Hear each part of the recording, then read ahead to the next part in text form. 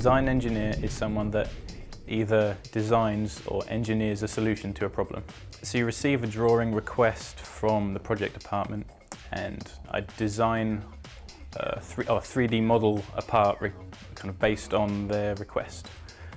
The project engineer will come to me with a problem. I'll look at the problem, decide what I think the best solution is, and come up with an idea for a design that we think will solve the problem. I'll then model the solution using 3D CAD software.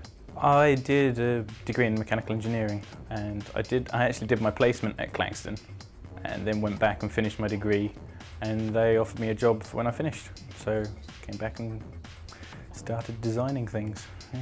You don't need a degree to become a design engineer. You can do apprenticeships and things like that, vocational courses. It's big stuff. As an engineer, big stuff tends to be kind of cool stuff. Yeah, it's heavy duty engineering. Well, I'm happy being a design engineer at the moment. I'd quite like to get chartered at some point, and I guess eventually maybe managing my own design office somewhere would be the ultimate goal. To do my job, you really need, well, to start with, good computer skills, I think. You're working on a computer a lot. You need good mathematics skills, but you don't necessarily need those skills to become a design engineer. You have to be quite good with people.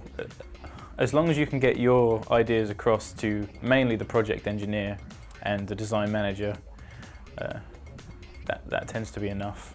My hobbies outside of work, I play rugby for this third team, and I keep very up to date with what's going on in the cinema and film industry.